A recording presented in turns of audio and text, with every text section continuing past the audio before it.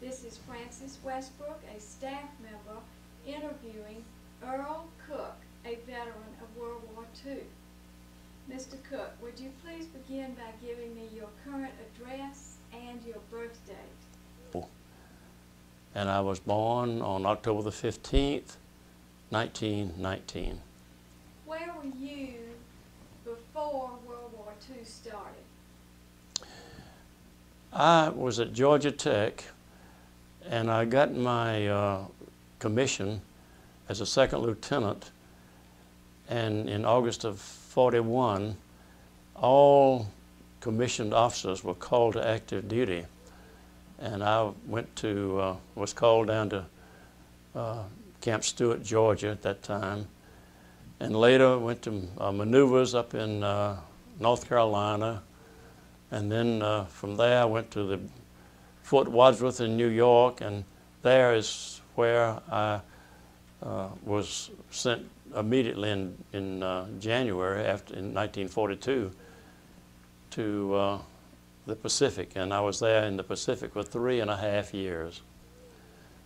And I was with the Signal Corps.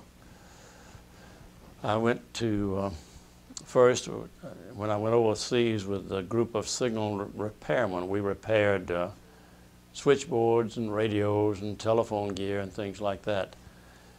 And then after we were in Australia and New Caledonia, I was transferred to a signal company, which later became part of the Americal Infantry Division. The Americal Infantry Division was one of the only division that was given a name instead of a number. It was named for Americans in Caledonia. That's how Americal came about. In fact, one of the sergeants in my company suggested that name, and General Alexander Patch, who was our general at that time, he accepted that, and we were known as the Americal Division ever since. And then, shall I go on with travels? Go right on. We went to Australia about 2 weeks, not knowing where we were going. We didn't know where we were going when we left the New York Brooklyn Navy Yard in January of '42. We came down the east coast of the United States through the Panama Canal, which I'll always remember that there were barrage balloons all over the canal at that time, great big balloons suspended by cables to protect the canal. And then for 39 days we zigzagged across the Pacific, not knowing where. Well, during the time we finally found out that we were going to Australia, and we landed in Melbourne, Australia, and we disembarked, and my unit went to a little central park there, and we camped for about 2 weeks there. Then we were told to reload and get ready to go again, not knowing where we were going. But, I mean, those junior officers like me didn't know where we were going. But we ended up in New Caledonia, which is an island east of Australia. And we went to New Caledonia as the first troops into New Caledonia after the war had started. And of course, the war was underway when we left New York in January after the previous December the 7th Pearl Harbor incident. And the New Caledonia people were very friendly. It's a French possession. It still is today. It was a French possession that the people there mostly welcomed us because they felt like that the American troops had come to keep them from being invaded by the Japanese, because New Caledonia is a very strategic location. If you look at the map, it shows you how the route from Japan down toward Australia. New Caledonia was in a very good position to block any of that effort by the Japanese. So we were there for, some 6 months, accompanied by a lot of Navy and other military units. The Navy had a big base there in Noumea, the capital. It had a big harbor there, and there were huge numbers of Navy ships and Air Force people there at a big airfield that was north of the city of Noumea. But after we'd been there for a while, my small unit was repairing signal equipment for all branches of the service, including the Navy at times. And so then, after a while, I was transferred to the signal company that was there with that task force. And later on, when we decided to establish that division, the Marical, the signal company, I became a part of the signal company and was part of it when we left New Caledonia and went to Guadalcanal. We went into Guadalcanal after the Marines initially landed there, and the Marines had some tough fighting there, but they didn't have all the tough fighting. Our division also had tough fighting with our 3 infantry regiments with artillery and engineers and quartermaster and all the different branches of the service that are needed in order to make a successful operation. The life on Guadalcanal at that time, with the Japanese bringing in reinforcements and being generally worrisome as far as shelling us, and one of the things I remember most about being on Guadalcanal was the nights. Of course, we all had foxholes. We dug down in the sand and cut coconut trees and laid them across the foxhole to make it safe for us in case of bombardments and bombs dropping, which they did. And one of the things that bothered us most, though, there was the Japanese would send over 1 or maybe 2 relatively small bombers at night. And of course, you never knew when they were going to drop a bomb.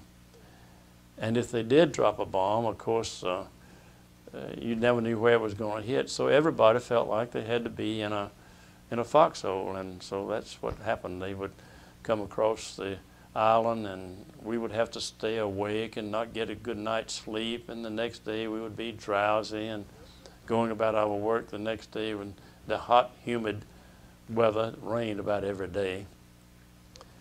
But anyway, we lived through it, and after about 4 months there on Guadalcanal, we were able to be relieved, and we went to the island of Fiji, or the islands of Fiji, for rest and recuperation and regrouping and getting replacements. And many of us had to get well from malaria, which we had there due to the mosquitoes. Of course, we all slept under mosquito netting, and we all took a drug called Atabrine, which was to keep us from getting malaria, at least to make it not such a bad case of it. But the funny thing about this Atabrine, it turned our skin, our faces yellow. We looked almost as yellow as our adversaries. But anyway, in Fiji, we had a relatively easy time there of getting supplies and getting rested up a little bit, getting replacements for those who had been evacuated from Guadalcanal. And then the time came that we needed to be sent up to Bougainville, the island of Bougainville. And at Bougainville, we did the same kind of operation that we did on Guadalcanal. We followed the Marines there, and the Marines did not encounter all the resistance there. There was plenty left for us to do.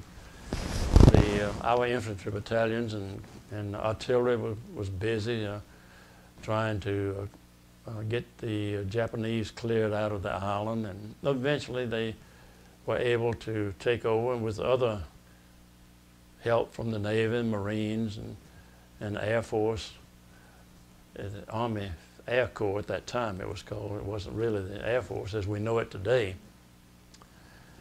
So after Bougainville, instead of getting a chance to go rest, we were sent up to the Philippines, and we landed at Leyte, one of the island groups in the Philippines.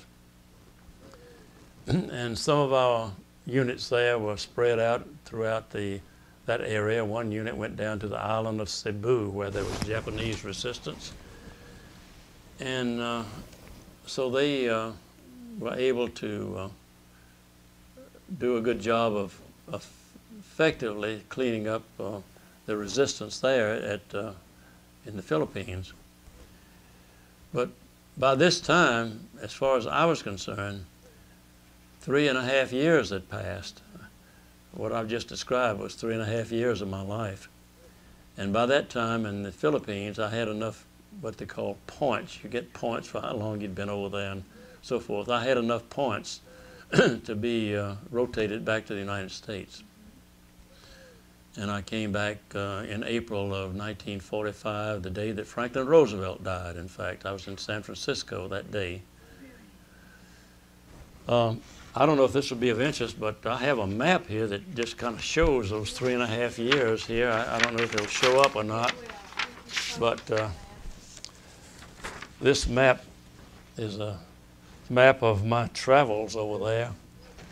And it starts here in January of 1942 at the Panama Canal, and then 39 days across the Pacific where we were zigzagging to avoid Japanese submarines.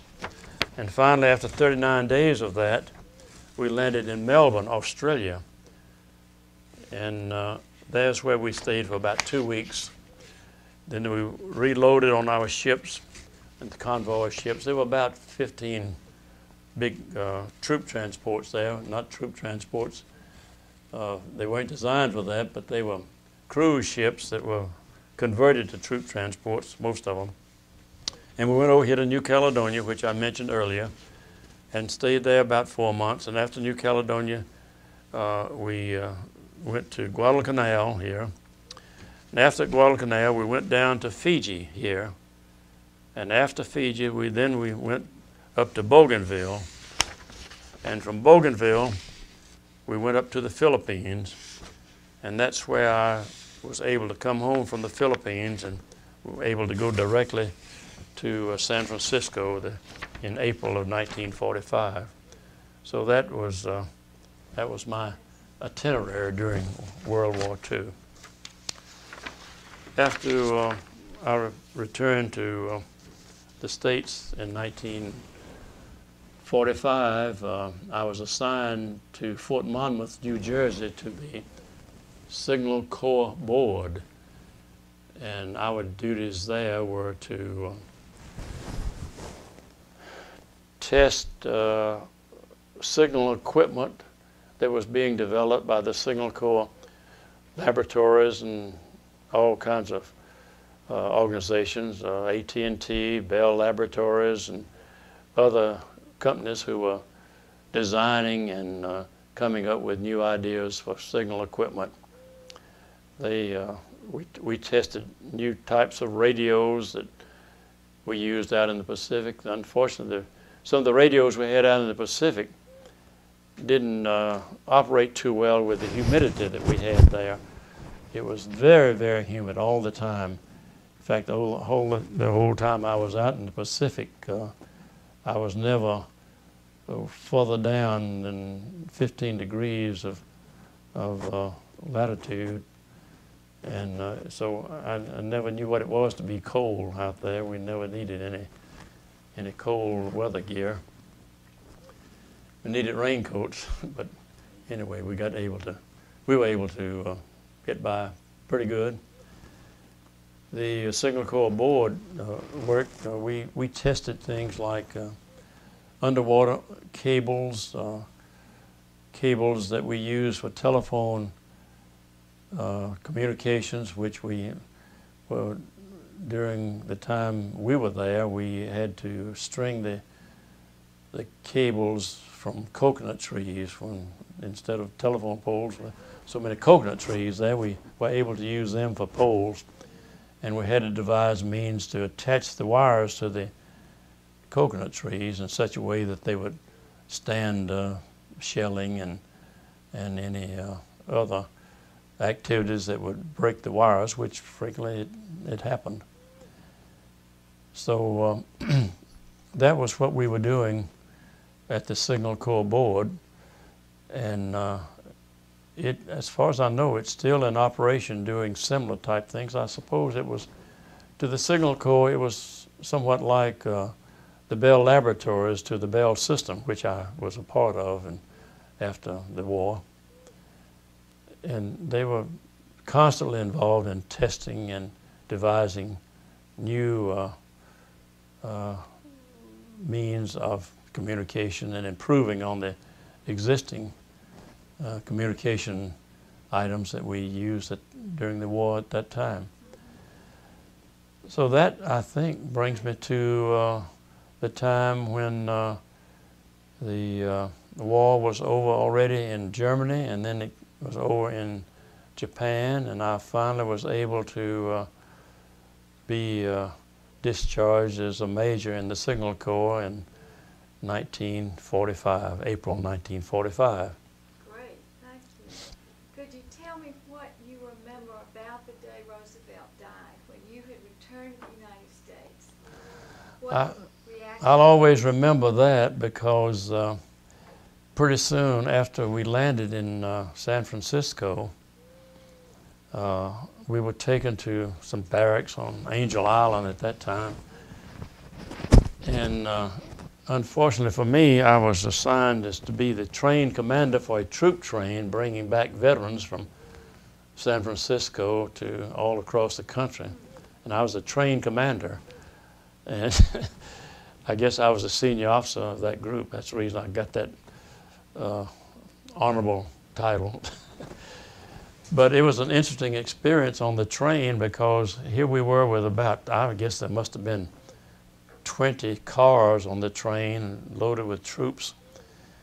And it was a steam engine pull. The train was pulled by a steam engine, belching out smoke and cinders on non-air conditioned cars.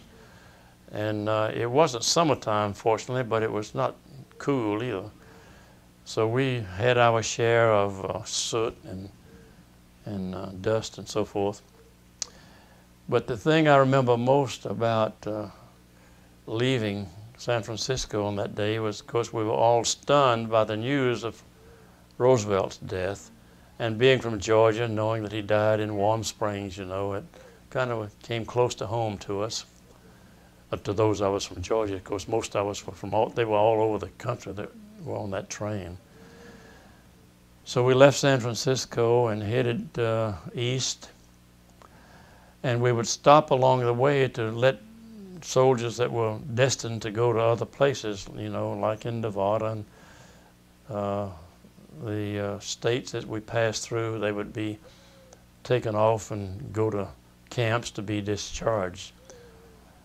One thing about it was those soldiers who'd been over in the Pacific for 3 years did not have much activity, didn't have any opportunity to get a glass of beer or a can of beer or a bottle of beer at those times. And so when the train would stop to take on water at these water stations, you know, the steam engine had to pick up water every now and then.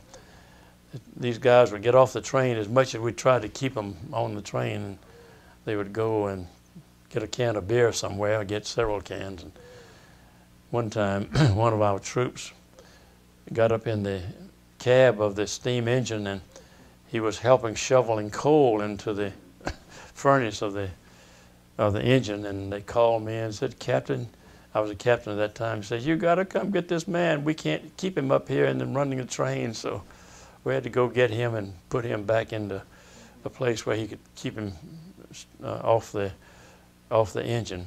That was just a small thing, but we had to feed the men. I mean, this was about a 5-day trip, and we had kitchens on the train to feed us. Oh, I guess we had 2 meals a day. Well, when you got back to Atlanta, had the funeral already taken place? Roosevelt's funeral. Do you remember that happening? His funeral train. I don't remember that. When I came back, I ended up at Fort McPherson. That was where I was able to be relieved of my duty as train commander at Fort McPherson. And then I had 2 weeks leave, and at the moment, I don't remember where I was when the funeral train came through Atlanta. Of course, I've seen pictures and know about it. But if the thing was, you know, that all of us felt, and I particularly felt, was so glad to be home alive and able to see my family after 3.5 years. My father died while I was out in the Pacific, and of course, I was not home at that time. But soon after my 2 weeks at home, I was sent down to Miami to a rest area down there where we were debriefed, I guess you would call it, but we had some good rehabilitation times down there, and then from there I was assigned to this position on the Signal Corps Board in Fort Monmouth, New Jersey. I see. What was your family was here in Atlanta then? Yes. What were some of the experiences you remember the people back at home went through? What was the mail like, and anything specific about the home front? Well, to those of us who were over in the Pacific, of course, we had no telephones, no cell phones, no satellite service back in those days, no television. But coming back home, I remember the streetcars in Atlanta that we all see pictures of, and many of us remember. I believe rationing was still in effect at that time. I know our family had not had as much gasoline as they would have liked to have had. And I remember I was able to buy a used car, and I drove that car to my assignment up in New Jersey. And I think I had somehow was given extra gasoline rations or something. I don't ever remember it being a problem, but I do know that my family and others had a problem while I was away. Were you able to get and receive V-mail? Our mail service out in the Pacific was not very good. For instance, I did not know my father had died until 4 weeks after he died. The V-mail service was okay, but it was not as efficient as, I mean, it was not, it was better from the standpoint of it could be handled faster, I guess, than our letters. But we did not use V-mail too much. I don't think my family used it. I think they were thinking about writing me letters, which I got letters, but they were so few and far between as far as delivery and receipt. Do you still have some of the letters your family sent to you? I think I do, but my family kept every letter that I wrote. I've got them at home now. We'd love to see those. We'd love to see those. Well, they're available. Good. That would be very interesting. They were censored, of course. Yes. Well, of course, we officers were able to censor our own mail, so that was Good. not that I don't think I disclosed any military secrets at the time. Right. What about the dropping of the bombs in Japan? Do you remember that distinctly and your reactions? I remember when the bomb was dropped in Japan, it was somewhat of a surprise, of course, because those of us 99% of us knew nothing about it, I don't think, that there was such a thing available. But I guess my feeling was that I felt sorry for the many thousands of people that were killed. It was terrible.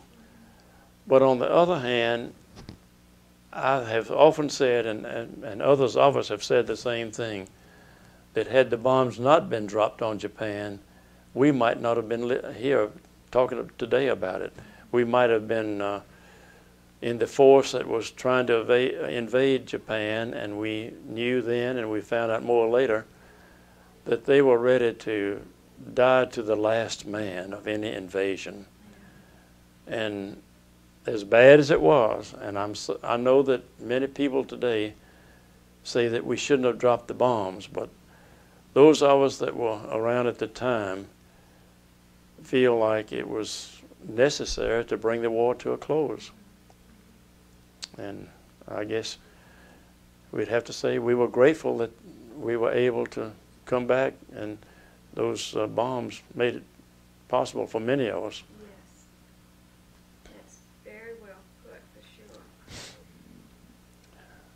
So. It must have been a big feeling of relief, I would think, at that point.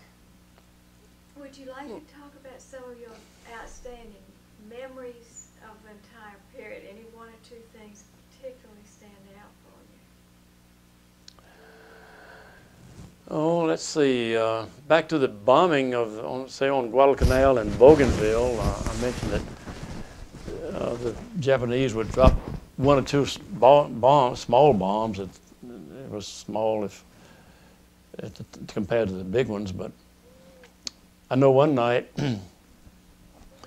I was in the foxhole. They would have a red alert, a red alarm, and we'd all go to our foxholes in the middle of the night, and then you would hear this little Japanese bomber plane buzzing around over the island, and he'd drop a bomb or two. And one night he dropped one near our camp, and we were living in what was known as pyramidal tents. Tents, rather. They were the ordinary tents that we see today, and they were made out of very heavy canvas. And when the air raid was over, I went back to my bunk, and on my bunk, under the mosquito, it had come through the tent, through the mosquito netting, and down on the bunk where I would be laying, and this jagged-looking piece of shrapnel was lying right where I would have been. And I still have that piece of shrapnel. Oh my. Oh my goodness. Well, we want to see that too. Well, you're welcome to it. That's amazing. Just amazing. I guess other things I remember, we were on troop ships a good deal, going from island to island and so forth. And in fact, going back from the Philippines to San Francisco, one of the members on the ship died, and he was buried at sea, which I thought was interesting. And the body was put on a plank and slid over in the ocean. One thing, excuse me, go ahead. Then, this is off the subject, I guess, but when we went over, there's a custom of when you go across the equator, that there's always kind of a little, on any ship, I think, cruise ships today may have something similar to that, but they have a ceremony that initiates you into Davy Jones' locker. And so they took several of us, and they would dunk us in the water and put some crazy stuff on us, and I don't know, molasses or some crazy stuff. And then we all got a certificate saying that we had been inducted into Davy Jones' locker. So I think I still got that certificate, but I'm sure many others have that similar thing. Let's see. I guess another thing about traveling on those ships was they were cruise ships. So, well, not all of them, I guess, were cruise ships that had been outfitted for troop use. And we were crowded in there. The officers were crowded, and the enlisted men were crowded too. But we were in bunks, canvas bunks. They weren't those swinging things that you see sometimes in Navy ships. They were just canvas bunks, and they were 4 high, and it was not very pleasant to sleep 39 days again. And we had to take, the showers were salt water showers, and we'd have an occasion to get out on the deck to get some fresh air. But there were occasionally times when we were on the alert for submarines, and some of the escort vessels would drop depth bombs and be these big explosions of water jumping up off the surface. But actually none of the ships that I was on, or none of the convoys that I was on, was lost due to Japanese action, fortunately. Did you have anything you kept with you for good luck? Did you have any little superstition or something special you did other than pray? No, I don't think I had any rabbit's feet or anything like that, but we all were very aware that at any time we could have been blown up, you know. That's the whole time. You never knew, because the Japanese were all over the Pacific with their submarines. And of course, we had chapel services periodically. There were chaplains, of course, in our units, and many of us attended these services. I remember back on Bougainville on Christmas Day, we had a small Protestant chapel service there under a little tent. And I never will forget that this service was going on at the same time. In the background you could hear our artillery firing shells at the Japanese, and vice versa, I guess. So we had tough times there with those things happening. And there were better times.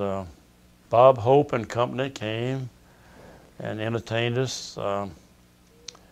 And eventually we were able to have movies that were shipped out, and many times we would see movies. We'd find a place in our camp, particularly in Fiji, we were able to set up kind of a stage and on a sloping place there, and our troops would come out and sit on the slope, and we'd show the movie.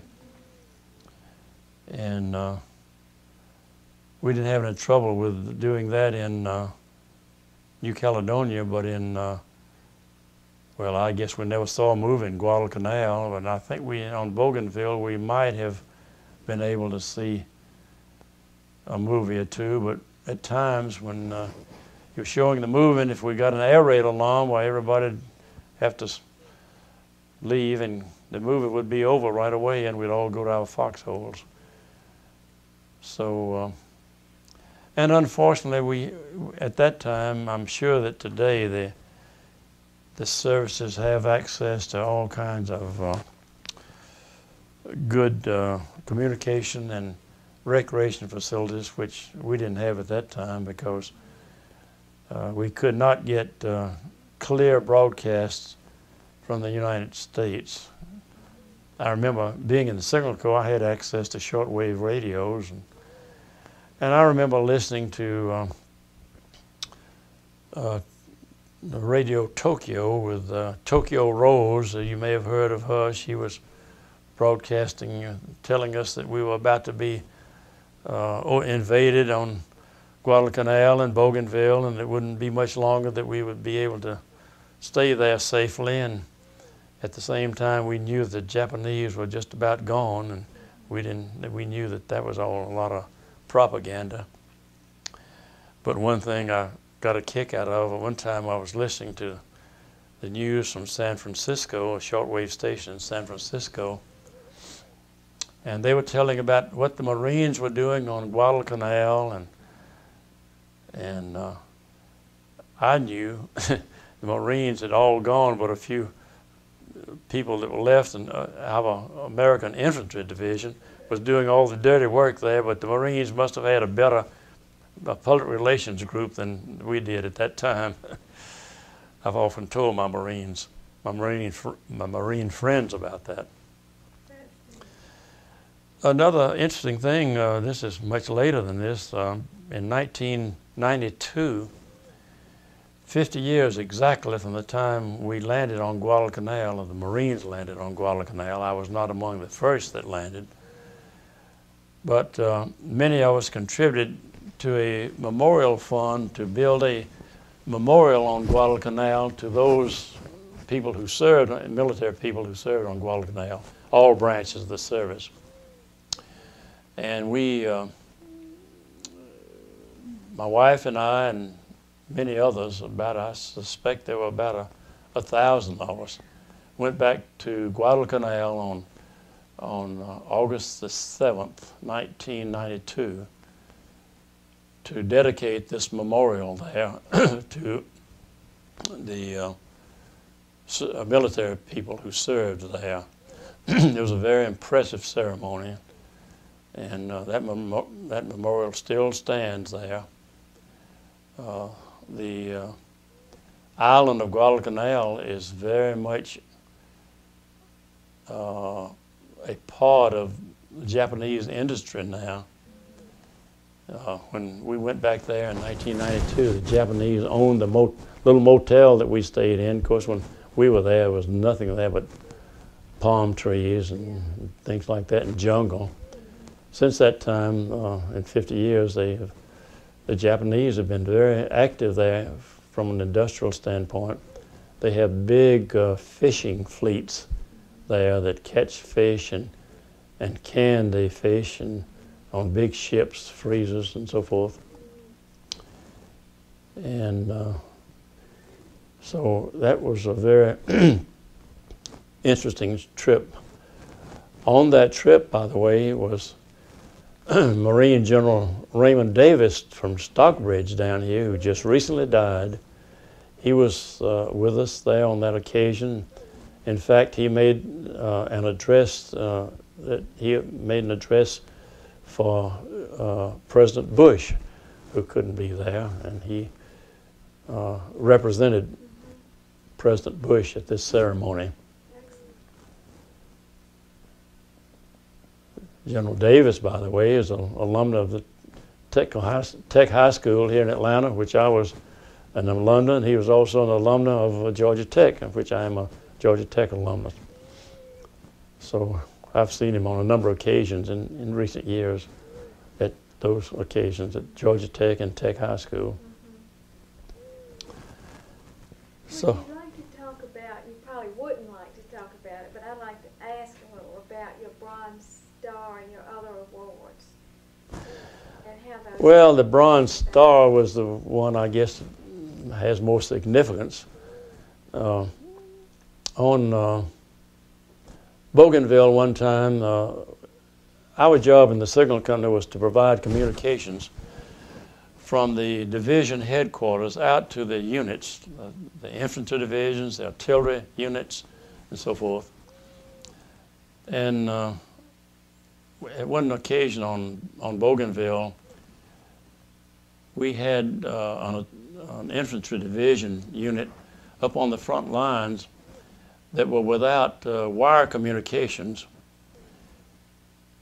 We had radio, but as I said, radios didn't always work well in the jungle.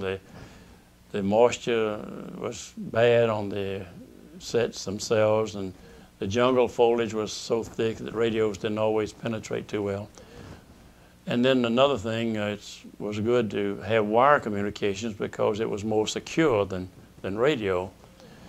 But anyway, we had this infantry unit up there without any wire communications. And so I was designated to take a group of telephone men to establish wire lines up to this unit. And we'd had a bad rainstorm, and there's a little river between us and them that we had to cross with the wire, and there were snipers along the way that we were afraid that we might have some problems with them, but fortunately we were able to get through and establish this wire communication to this unit. And I thought nothing about it when we got back, but later on we were given a Bronze Star for what we did. But it was just all in a day's work. We were glad to be able to do it. Did you keep a diary of all these experiences? Part of the time I kept a diary, but then we were discouraged and even prohibited from keeping diaries. And I do have a diary for the time we, I guess, when we were on New Caledonia, and then when we went to Guadalcanal. But then we were told that we could not keep diaries, which was right. We shouldn't have had them, because if they had been captured by the Japanese, why, it would have been some help to them, probably.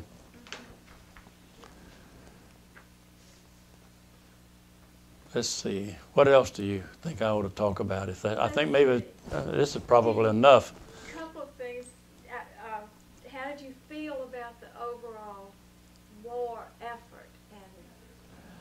Oh, Francis, I've often said, my wife has said the same thing, and my other associates, that was the last war that we will ever be in, I guess, when we had the 100% backing of the United States.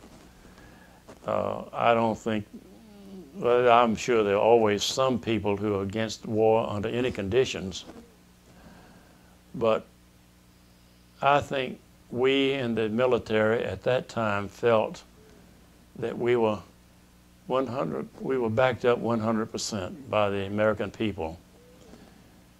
Unfortunately, later wars, Korea and Vietnam, we didn't have the backing that we had in World War II.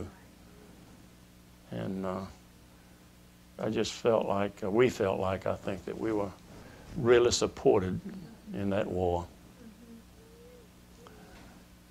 And you knew the people at home were doing the newspaper drives and the fat drives. Oh, yes. Rationing and Yeah. anything they could. I remember my wife tells the story. She was in the WACs and stationed out at Camp Crowder, Missouri, and she had to leave one time and went to visit her aunt out in California, in San Francisco, and they took her down to Fisherman's Wharf and thought it'd be great to give her a tour down there, and I ordered lunch, and she got ordered seafood, and she said to her aunt and her uncle, says, "Oh, it's so great to be able to have something besides steak." And the uncle and aunt said, "What do you mean by that? Being out in the Midwest, they had a lot of steak out there. Of course, all over the country, people did not have steak, of course, but they were able to have steak at in the Missouri area, apparently." She said, "It's so nice to be able to eat something besides steak," and they never could get over her saying that, because they hadn't seen a steak in months and maybe years. Now, did you meet your wife in connection with the service? No, we were friends before the war. We knew each other. We went to St. Mark Methodist Church here in Atlanta, Peachtree and 5th Street, and we knew each other there before the war, and then during the war we corresponded just as friends, occasionally, as best we could. She was a company commander of a WAC detachment at Camp Crowder, Missouri, which she'll tell you about in detail when you get to interview her. And so after the war, we came back to Atlanta, and we, again, so many of our former friends were gone or somewhere else. So she and I were among the few that were left of our old crew, so to speak. She was, at that time, was working at Rich's, and so she and I rekindled our friendship, and she was taking flying lessons out in the Pacific. Out in the at Camp Crowder, Missouri, not with the service, on a private. So she came back to Atlanta and continued taking flying lessons out at Candler Field at that time. And so she tells this story, and she kind of embellishes it at times, but she says she took me up in a plane to give me a ride, and said she got me over a cemetery out in College Park and told me that if I didn't propose, she was going to do a loop-de-loop. So that's kind of a story that she likes to tell. But anyway, we got married in June of '47. I went to work for Southern Bell at that time, and then we moved to Valdosta, from Valdosta to Rome, from Rome to Atlanta, from Atlanta to New York with AT&T, from AT&T to Atlanta. Then I was transferred again to Macon, Georgia for the division job, and from Macon came back to Atlanta, and then after all that, 33 years of a telephone company, I was finally retired, and so we have been retired since 1980, I guess. It's a great career. So that's about my story, I think. It is. I'd like to ask a little about your wife's motivations for joining the service, but we'll wait until she comes and get into all that. She'll tell you that in minute detail. Good. We'll look forward She to was that. teaching school here in Atlanta. She graduated from Georgia State College for Women, GSCW, in Milledgeville. She calls it, by the way, God's secluded corner for women, which That's cute. she said they were so strict with them at that time. But she was teaching school here in Atlanta, and she felt like that she needed a different challenge, and so she told her family that she was going to join the first service that came along, and her family was aghast, of course. But the WACs came along, and she joined the WACs, and she went to Officer Candidate School, and then was made a first lieutenant, and then down to Camp Crowder, Missouri, where she spent the whole time, most of the time, and was promoted to captain, and she was in charge of the WAC detachment at Camp Crowder, Missouri. And from there, she was able to be discharged, as I was back in 1945, I believe. Very outstanding. Well, thank you. I'm going to turn this off for a moment, All and right. then we'll think if there's anything else. All right.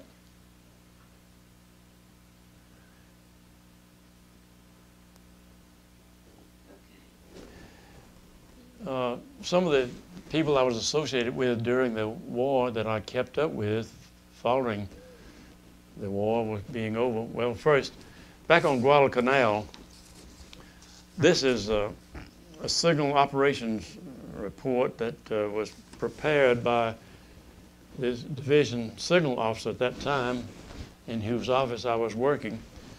And the signal officer at that time was Lieutenant Colonel Robert Beverly Habersham Rockwell. Good old Georgia name, good old Georgia native. His home was he grew up in Savannah, and he was in charge of our operations there, and he with a lot of us worked to help him do this. These are instructions as to how the signal company maintained communications and furnished communications to the various units in the operation there on Guadalcanal. We had communications to 3 infantry regiments, 4 field artillery battalions, quartermasters, engineers, ordnance, the Baker unit, and medical regiment, ordnance company, the APO section, the finance detachment, and all these organizations that we provided communications to, and others like Marines and Navy who had operations there. But Colonel Rockwell and I were good friends there, and also following the war. I kept up with him as he returned to Savannah, and we would see each other often. As far as other people I kept up with during after the war, was 2 lieutenants that were part of the signal company. They were natives of Massachusetts because it was a National Guard unit that we were with. 2 lieutenants, Lieutenant Douglas Lehman and Chief Warrant Officer Walter Morse. And both of them, unfortunately, are deceased, and I keep up with their widows regularly, and they seem to enjoy hearing from me and others that they knew of during that time. I have another friend who was with me during the Bougainville and Philippine campaign, Lieutenant James Parnell. He was subsequently promoted to captain and took over the signal company after I left over there. And he was with the signal company until it was brought back to the United States and disbanded in Oregon in 1945, I believe it was. He lives in Columbia, Tennessee, and we've seen each other a number of times, and I keep up with him on telephone almost weekly now. We refight the war, and he was with a telephone company, and we decided that the telephone company hasn't been the same since he and I retired. So that was one connection we have. One other thing that might be of interest, back to to Fiji. I've shown this a number of times to people and seem to be interested in it. The natives in Fiji beat the bark of certain trees. They wet it and beat it and beat it and beat it until it comes out to something like, it's almost like paper. And they decorate it like this, and it's called tapa cloth, T-A-P-A. And they make these designs and color it with various colored berries or clay that they, some sort of clay that they use. And it's done by hand. Now this one, I got this one in 1992 when we went back over there to dedicate that memorial on Guadalcanal, and we stopped in Fiji again. And they are selling these now as souvenirs for tourists. I think this one is probably made mostly by machine, but I do have one at home that's made, I know, by hand. So those are things that we picked up along the way. And also another thing that we keep in touch with each other. The Americal Division has a newsletter that we get periodically. And then there's the Guadalcanal Echoes is published by Guadalcanal campaign veterans. And by the way, we are going down in number. There'll be a time when there won't be any of us left that are members of this organization. But we keep up with a number of our friends through these publications, and it's good to know what some of them are doing. Unfortunately, more and more of them are not with us anymore. 1,500 a day are dying. But I think that's about all I can tell you. And do you want to say a word or two for the next generation? Well, as I've said previously, I'm afraid that there won't be any more wars that our country will be involved in where we will have the support that we had in World War II.